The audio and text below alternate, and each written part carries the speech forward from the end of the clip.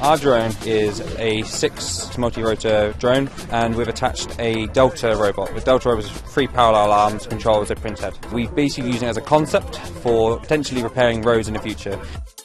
At the moment we have to dig up roads and spend a long time being closed, everyone knows. So we're basically, the idea, you close down a road for maybe a couple of hours, a drone flies in, they scan any potholes and they kind of get the orientation of the indent, and then once they've got the information they then use an extruder to pour repair materials like asphalt or tar or anything like that into the hole, so you get a nice smooth repaired surface.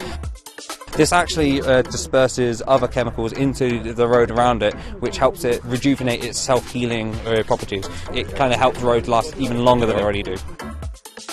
Well, the bigger picture is all about smart cities and trying to develop robots that can intertwine with the city and actually help out with current tasks.